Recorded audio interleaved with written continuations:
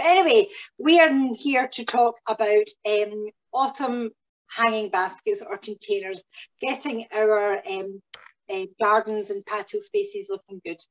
And Jerry, as you were speaking, you were saying it was a miserable day. Well, I had a bit of sunshine, but since you've been speaking, it is chucking it down here.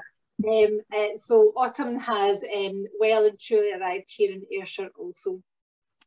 Dreich days, yes, but also crackers like yesterday. It was a beautiful day. I was up in Perth with work yesterday. There was a nip in the morning air, but it was dry, and the wee smiley sun was showing its face all day. So it was a lovely drive back down the road. So autumn to me is early sunset, it's early to bed, the fire lit, warm cups of tea, even warmer jumpers, and in my case, even more messier hair. But anyway, after the buzz of our summer gardening exertions, autumn is the time to quieten the pace and take stock and consider how to maintain gardening activities over the next few slower months to ensure that our clients remain engaged with the natural world by providing them with meaningful and purposeful activity, along with some much coveted, especially over the last year, much coveted social interaction. On the Trellis website, some of you might not have visited it, but if you do get the chance, go and have a wee look. On our website, we have a varied selection of activity sheets that could help you plan a programme to meet the needs of your own particular group. Many of these activities are tabletop, similar to what I'm doing here this afternoon, making them fairly accessible to all, and of course can then be carried out indoors, especially useful when you're planning for our predictably unpredictable Scottish winter weather. So shortly, I'm going to be demonstrating planting up this particular hanging basket. This that you've just had shoved into the screen there is the summer moss basket I planted up in May time. Some of you might have been at that session. So I'm going to decant it and replant it back up for autumn interest. I'll be using spring flowering bulbs, and these are the bulbs that we'll be getting sent out to those that complete the survey. We have got the crocus, crocus tricolour, this lovely purple one with the deep sort of like egg yolk centre in the middle. We have got the really frilly little Narcissi dwarf daffodils, Rip Van Winkle, wee frilly heads in them, and then the dainty wee blue muscari. All three bulbs are easily recognised as spring flowering bulbs. So I'm going to show how to plant them inside the basket so that they will grow up, do their bit throughout the winter time, and then start to flower between sort of like late February for the crocus, March into April for the muscari. But I will finish them off with the top of the basket with some colourful foliage plants like this heather. It's a winter flowering erica, and I've got some other plants here, but I'll speak a wee bit more about them when we get around to planting it up.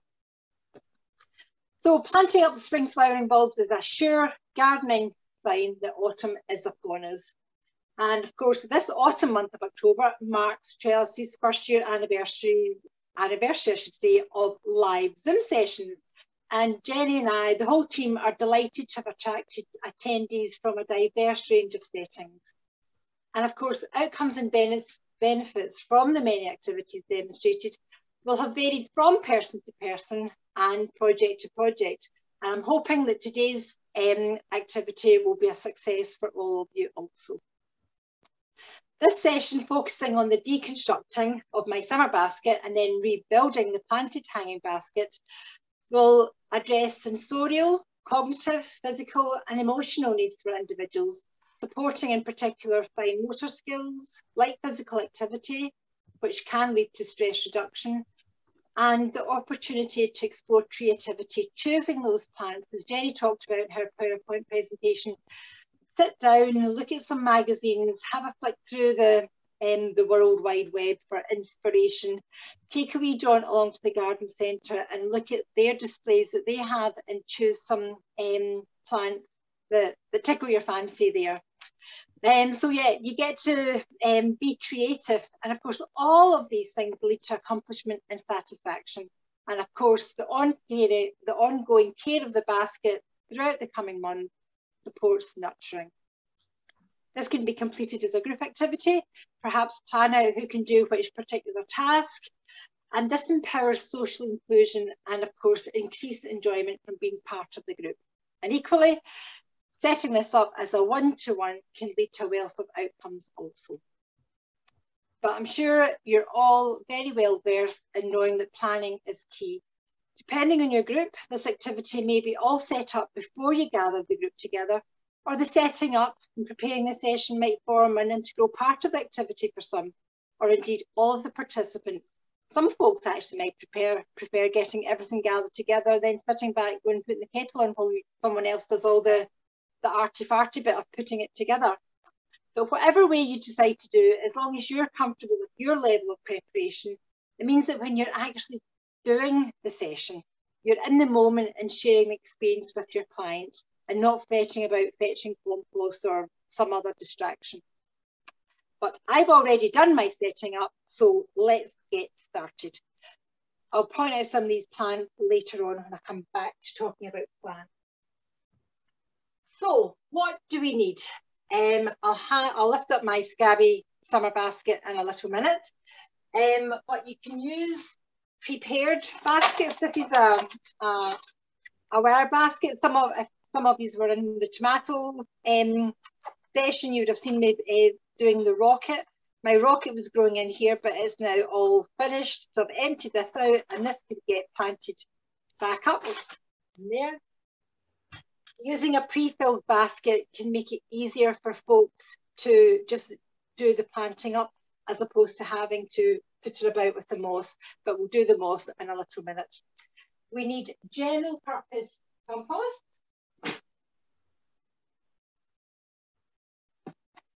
And this is just a bag of general purpose compost that I've mixed through perlite. And this is the perlite. You can buy perlite from most garden centres or online, and some of like the places like B&M quite often sell it as well.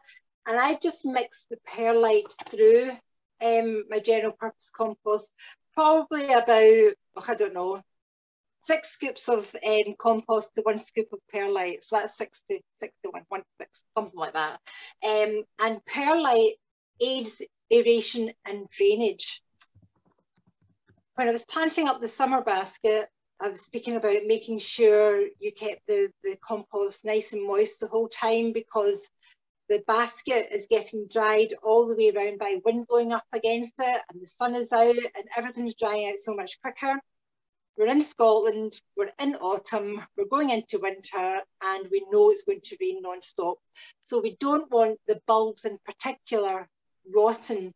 Bulbs like it quite dry actually.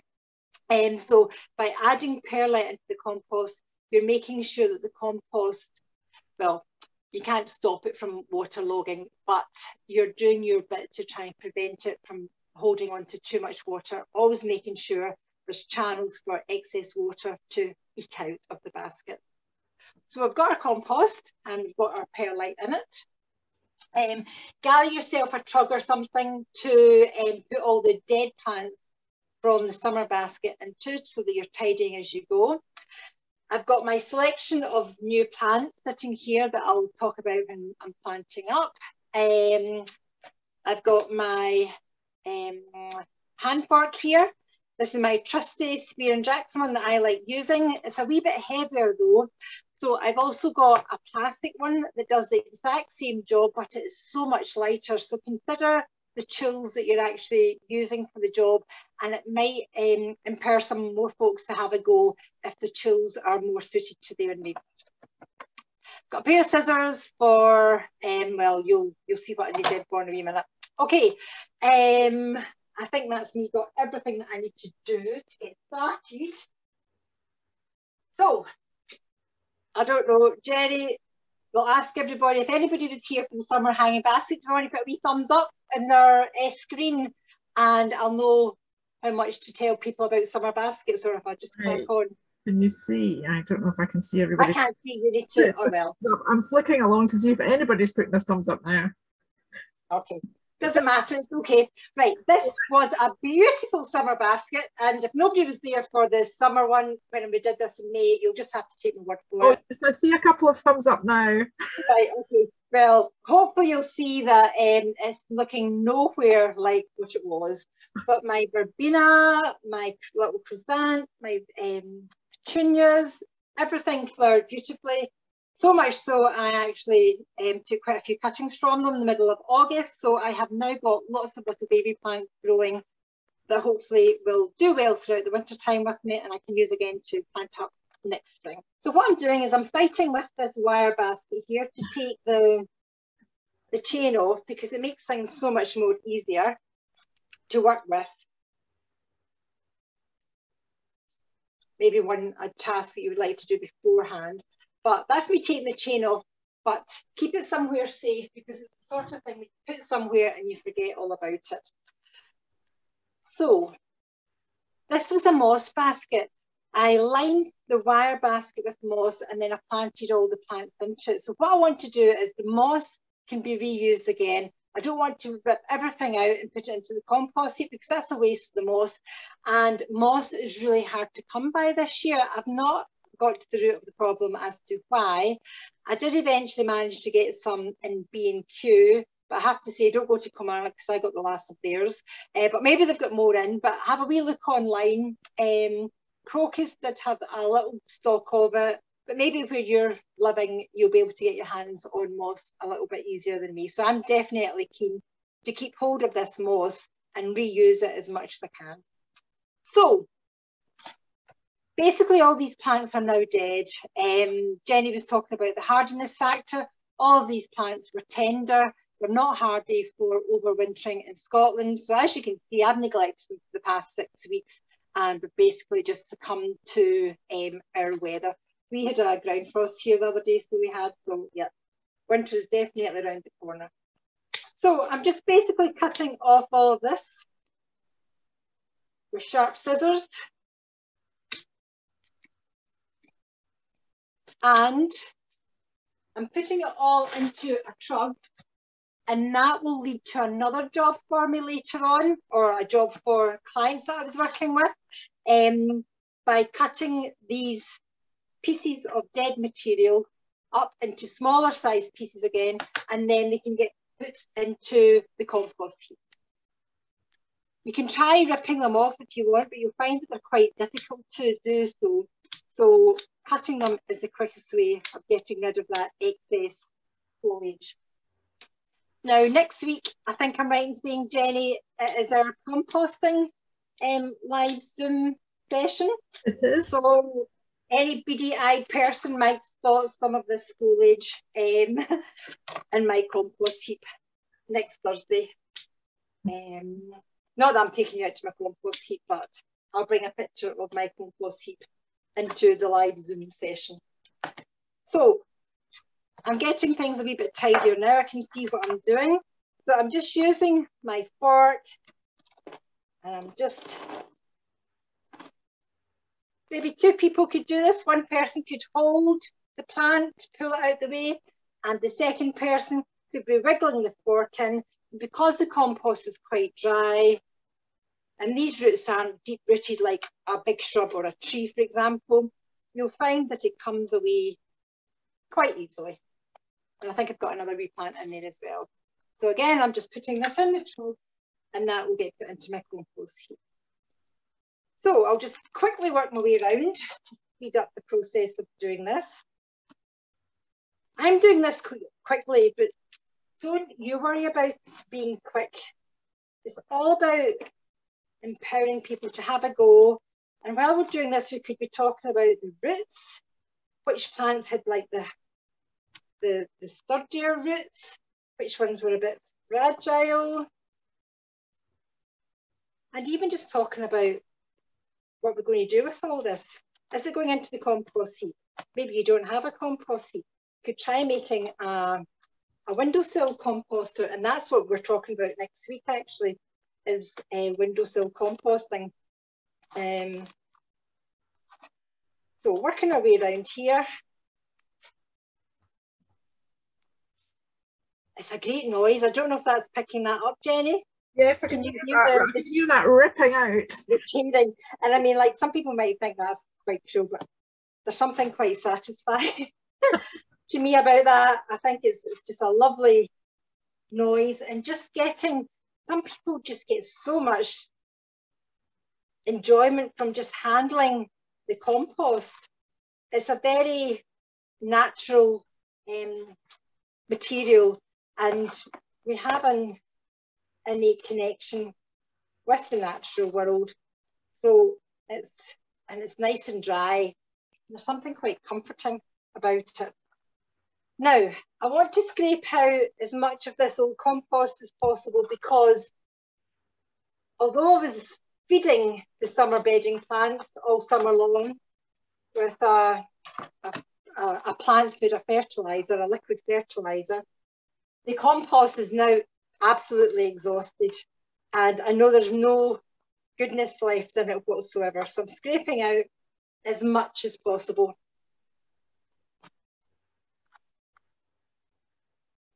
Pretty good.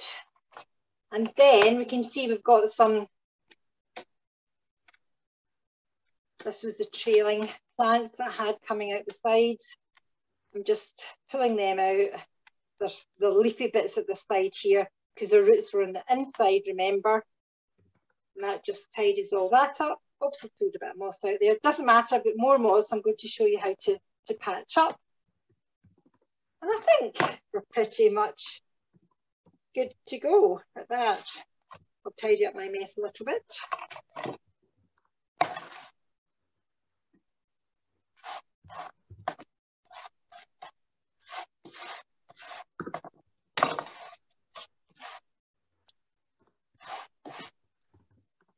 Right, okay, so we've now got pretty much an empty basket, fairly intact with moss, but I did make a bit of a hole here. So I do have some more moss, and moss, when you're buying it from, if you've got a very mossy lawn, you can go and scarify your lawn and use the moss at your own lawn, or this is harvested, officially, legally harvested and bagged up for sale in garden centres and whatnot. So you're just taking a stretch of it, taking it and stretching it out, and then patching it back in to cover over the holes. This bit over here is a wee bit fragile. I'm going to take some more and just pack it in using my fingers. This feels a bit fragile, so I'm just going to pack a little bit more around here. There's another wee fragile bit there. Here we go. That out the way. So I've now got my shell. I'm going to use my compost. Throw it a wee bit out there, like so. I mentioned doing this as a group activity. Somebody could be mixing the compost and perlite together while somebody was deconstructing the basket, rebuilding the basket. And then I'm going to put a layer of compost in here. And this is my bed for my bulbs. The bulbs need to go in first of all because they need to be planted below a depth of soil compost, and then they will work their way up, growing up through the plants, any plants that might be planted in top of them. This first bulb I'm going to plant is the dwarf daffodil, the Rip Van Winkle. Generally speaking, bulbs are planted to a depth 3 times their height. So in this case, this bulb is 1, 2, 3. I want it actually sitting or almost inside this level that I've already planted and put in here of compost. So I'm going to cover this whole layer I've got 15 bulbs in here because I really want this to be really bright and showy and very floriferous next springtime. Next March, these wee bulbs should be flowering for me. So I'll just spreading them round about.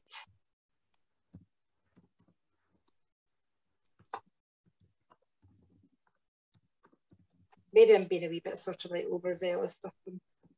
How many is that? I must have about 12 put in there. So I'll put in 12 there.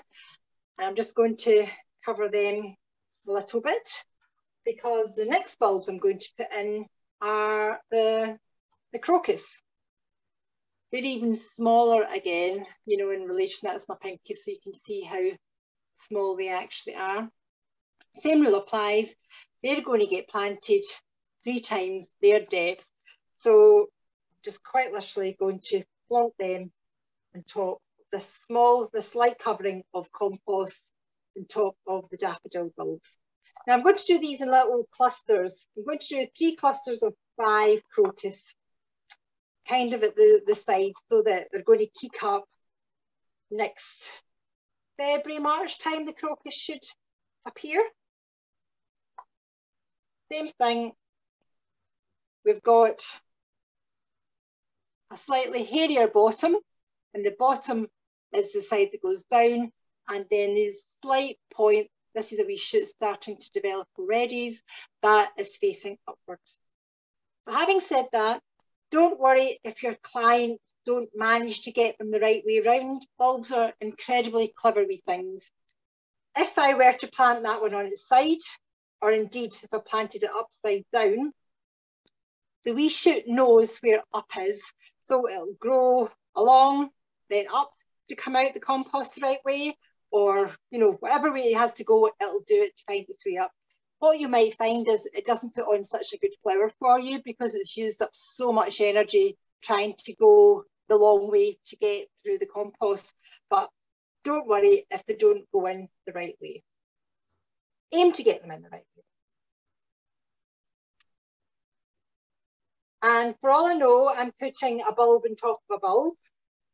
But again, I'm not worried about that because, as I say, these wee things know where they're going. And if they do come across something, an obstacle directly above where they're growing, they'll just grow to the side and round about it and go up that way.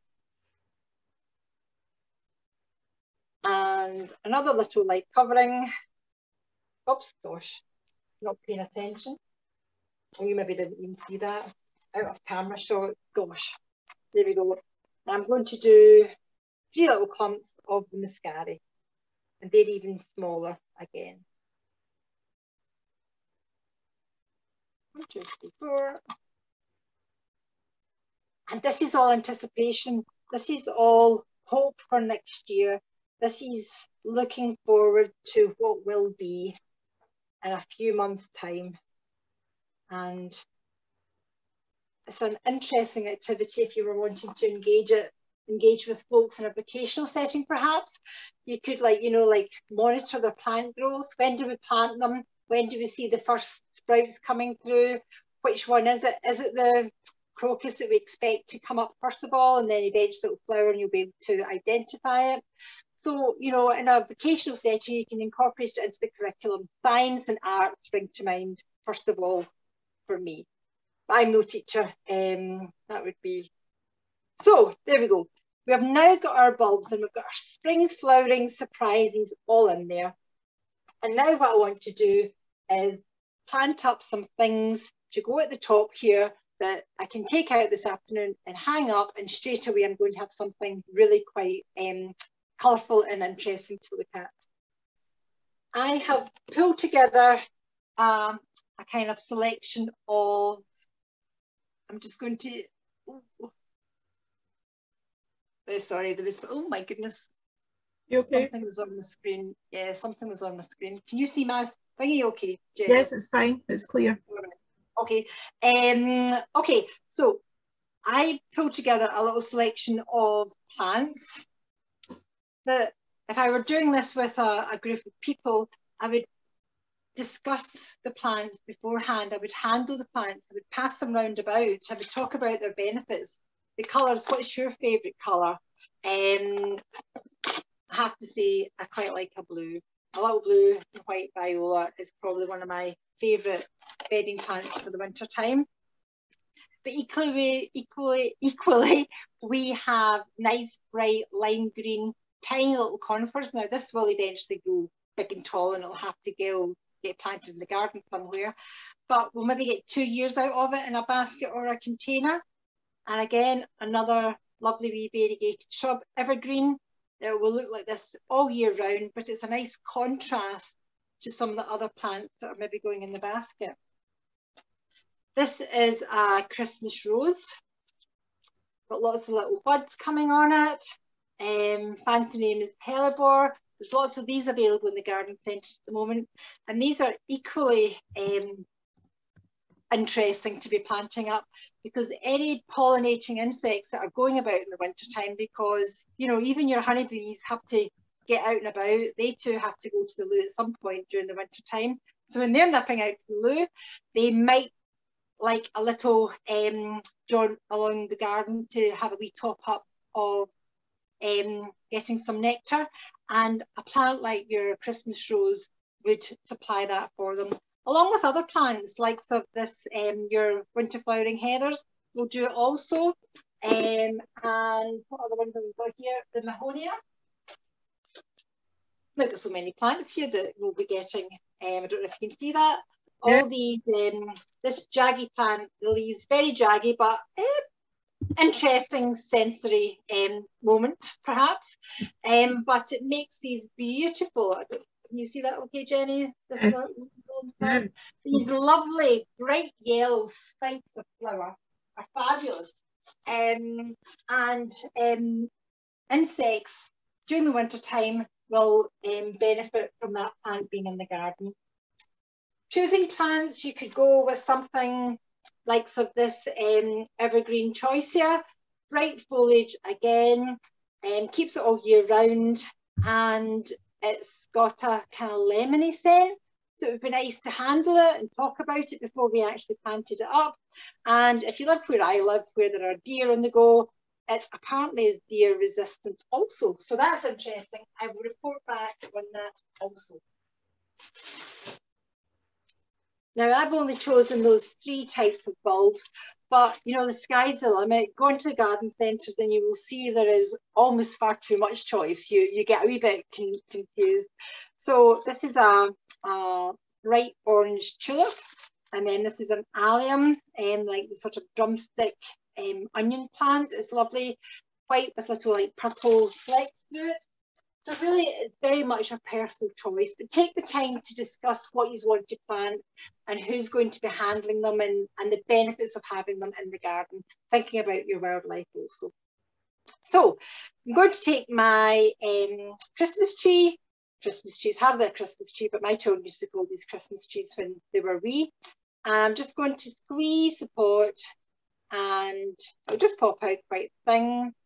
I'll just take off this kind of weedy moss stuff growing at the top, and this is going to be my thriller of the basket. Just make a little hole, wiggle it in, take some more compost and firm it round about like so. And then I'm going to take a little selection.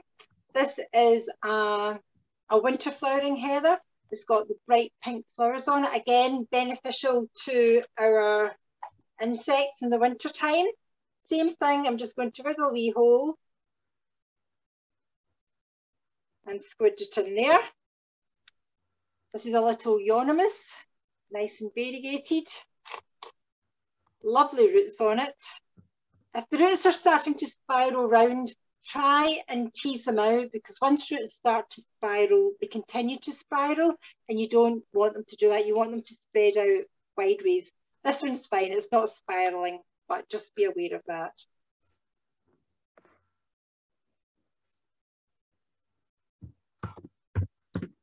And then I'm going to take my Christmas rose.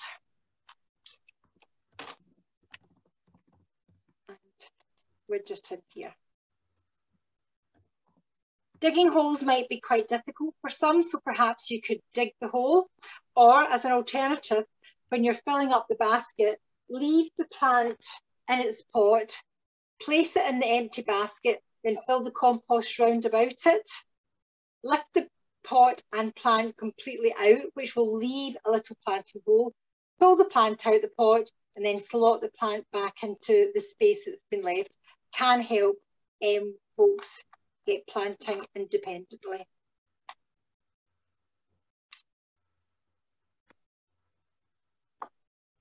Now this is starting to take shape a little bit. Lots of colour. I'm just checking the time, Jenny, and I'm aware we're kind of like whizzing through. So I just want to, I'm not going to plant up the whole thing.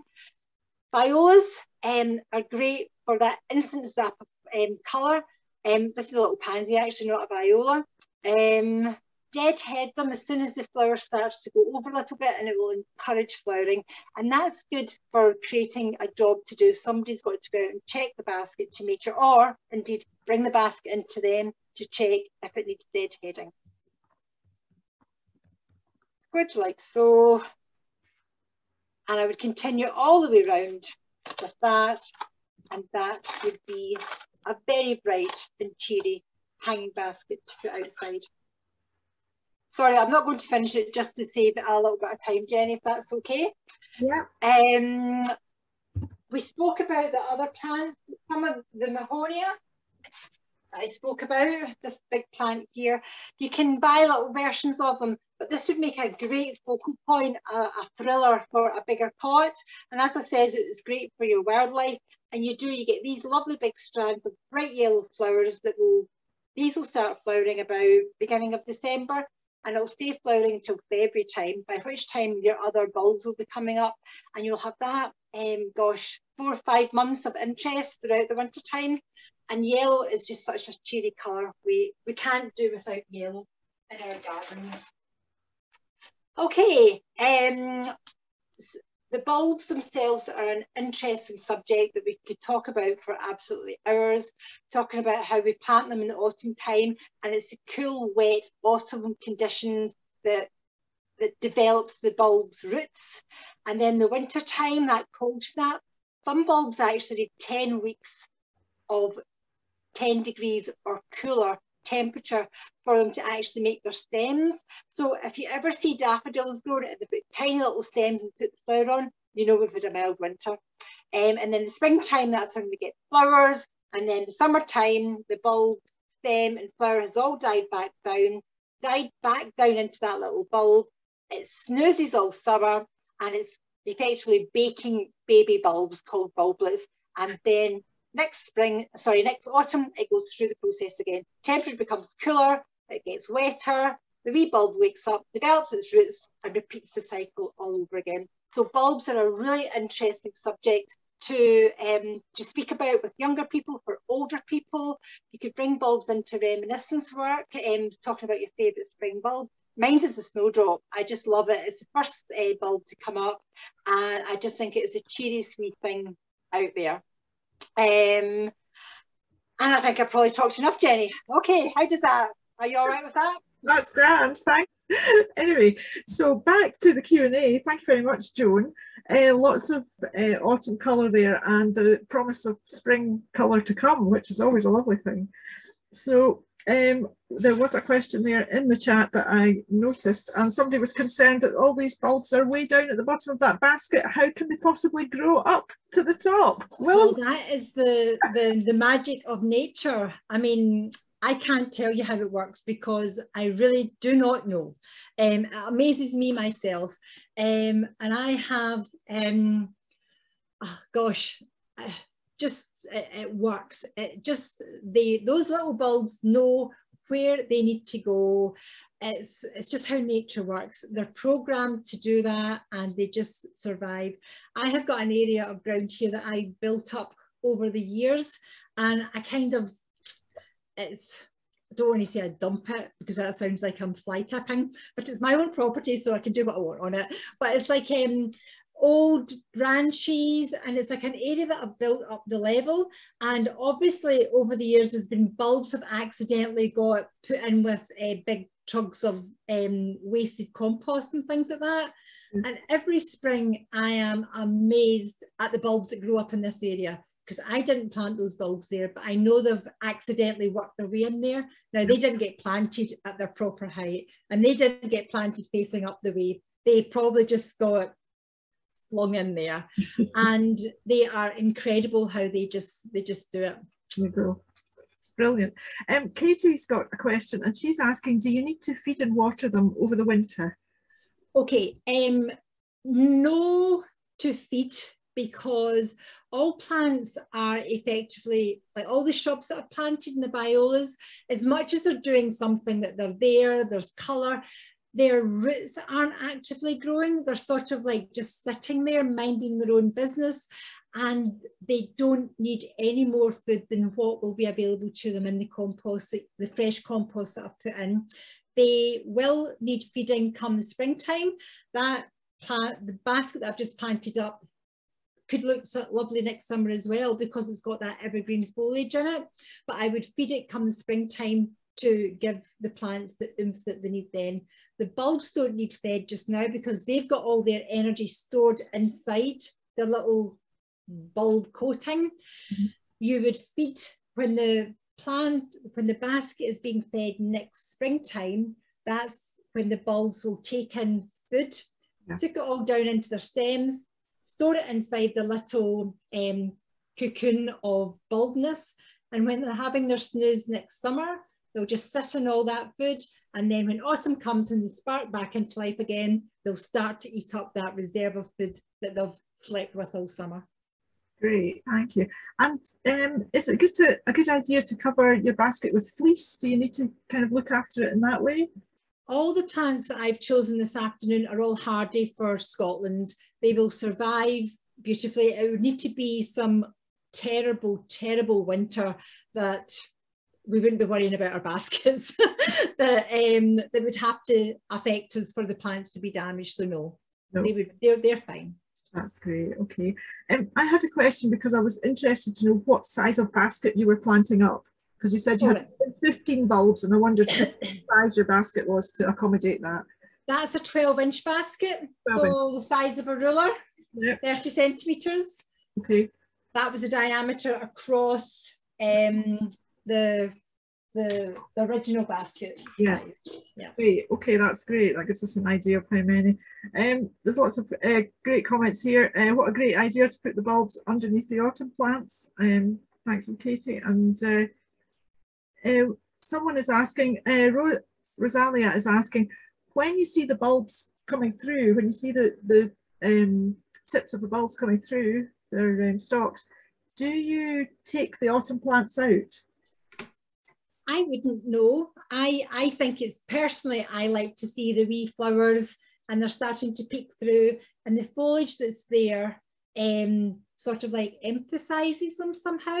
Mm-hmm. So I would say no. I would be concerned that when you pulled the autumn, like the shrubby plants out, you might disturb the actual bulbs themselves and the stems, because the bulb will have kind of grown its way up through the root system of the bulb. Yeah. So I would leave everything in situ. Yeah, great.